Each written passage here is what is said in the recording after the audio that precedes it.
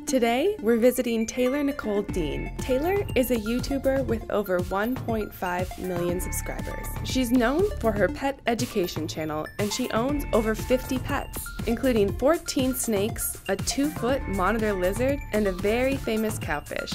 This is Like and Subscribe. This is my animal room. This is where all my animals live, except the ones that can't handle the heat in here because it does get very warm in here. This is where I spend most of my time every day. Taylor is part of a niche of YouTube creators, sometimes called PetTube. PetTubers own dozens of animals and make videos about taking care of them. A trademark of the genre is having one video that features all of your pets. Taylor's has almost 10 million views. So basically what we're gonna do today is I'm gonna show you all of my animals. Who is this guy? Oh, that's Kronos. He is Psycho. He is a roughneck monitor. All they think about is eating and surviving. So they're very aggressive animals. You want an egg? Is that a real egg? Yes. What kind of egg is it? A quail. Oh no, that's me. Can you please let go? You have teeth and that very much hurts. I will be bleeding now. Oh no. Thank you very much for this. So you have to learn to not be reactive to the bites.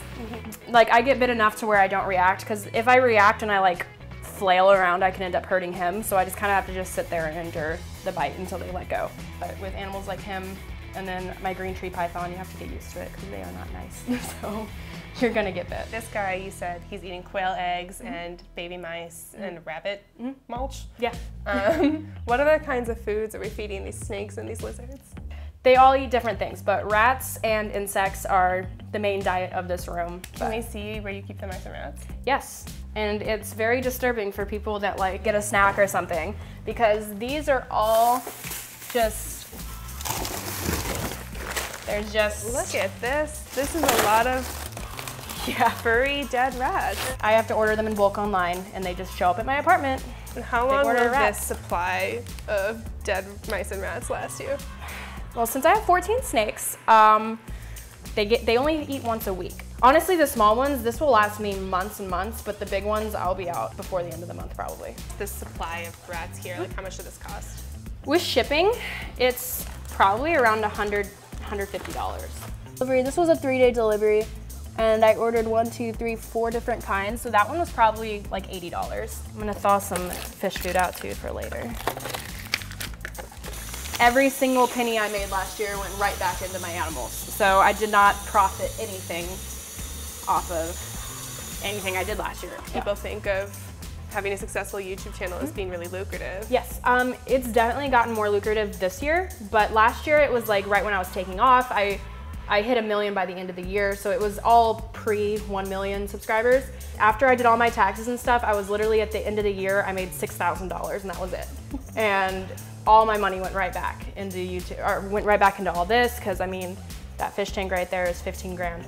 Like, wow. Their animals are very expensive. So if I go back to the core of like everything, like all my animals, my favorite projects, this fish tank is my favorite project that I have. My cowfish is worshipped on my channel. What about him do you think has captivated the public so much? Why is Cheese such a star? People chase you. Like if I walk over here, he's going to run to me. He's extremely, extremely sociable and extremely intelligent. That's definitely what's resonated with people. Also, he's square. He's just a funny looking fish. Yeah, there's something about his eyes, like they're so big, and that you can see, like he has such a little face from the front. Yes. I try feeding this tank. So they will go nuts over seaweed. I actually have some up here.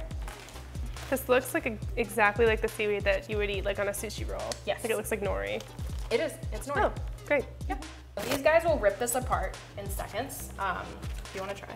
Yes, I really do. Okay. Just hold on to it and put it in there, and you could keep holding on to it. Okay. Just put like at least halfway in there, if not more. Here, I'm gonna unfold it.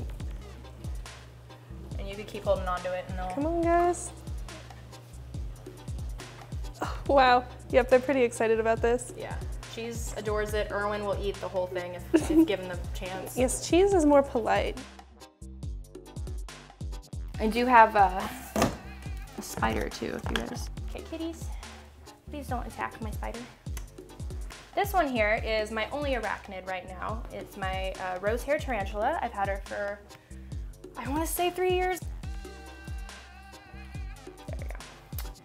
So her name is Cersei. I named her after the villain on Game of Thrones. Rose hairs are one of the more social of the spiders. Like they're the ones that you can interact with and not freak them out too much. So. Are there any animals you wouldn't want to own that you feel nervous around? I think a lot of people would feel nervous around a spider. I don't think so. I'm completely intrigued by all animals. If I knew I could give it a good home, there's not any animal that I'd be nervous to own.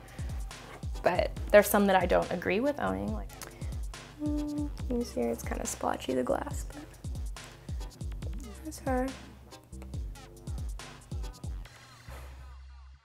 This is Twisty. He is my bearded dragon.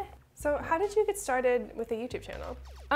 Well, I actually had no plans at all to be a YouTuber. That was never something. I was actually incredibly insecure on camera.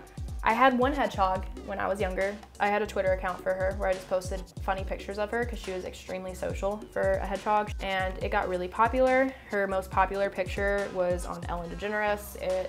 I saw Khloe Kardashian retweet it. Because of that, people started to say, I'm getting a hedgehog because of you. Like, I love your hedgehog, I want one. And I got very nervous. I kept trying to tell people, like, she's extremely friendly for a hedgehog, don't get your expectations up, because I'll get a hedgehog out in a minute and you can see how they normally are. They don't want to touch. So I was worried that I was putting off the wrong idea to people. And then finally I decided, you know, it'll be a lot easier if I just make a video and just reference it. Like if someone asks, I could just link them to it instead of having to type a whole thing every time. So I made one video and it was called, Why Does My Hedgehog Hate Me? I mean, it got a couple thousand views. It wasn't anything incredible. About 6 months into doing YouTube, Finding Dory was coming out, that movie Finding Dory. And it made me very nervous because I knew a bunch of kids were gonna go want to buy a blue tang, which is what Dory was.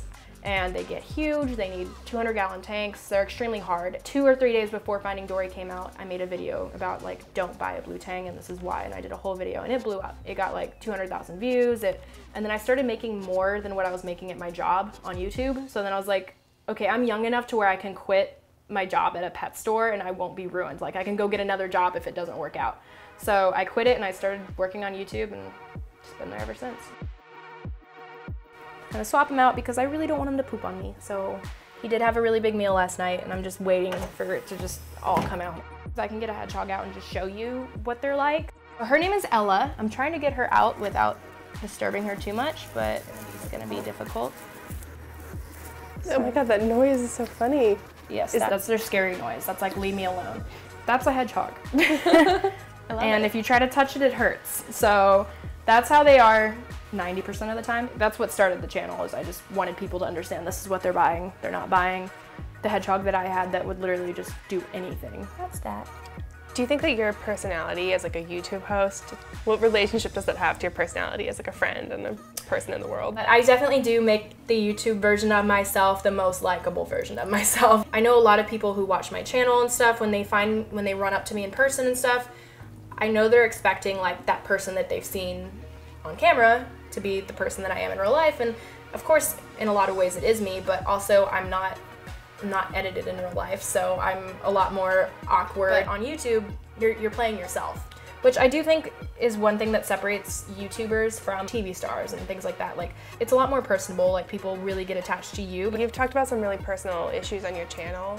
Yeah. Was it hard to open up about those? I've come to terms with like even the hard things in my life, so sharing them with others doesn't seem scary to me. So I just hope that talking about that stuff resonates with someone who may not be as comfortable talking about it, so then they know they're not alone.